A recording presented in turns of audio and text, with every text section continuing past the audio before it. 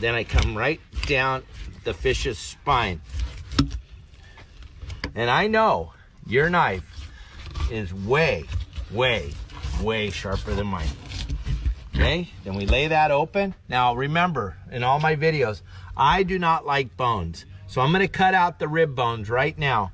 I don't like them. I know this is a giant waste of fish, but we have plenty of fish, so I'm not worried about wasting fish. Okay, so now when I come up here, I'm gonna get as far up as I can, and I'm gonna take the skin off with my knife. Just nice and gentle, running the knife down the skin. And there's a beautiful fillet of robalo, nice and firm because it's been on ice all day. It's nice and firm, nice white meat fish.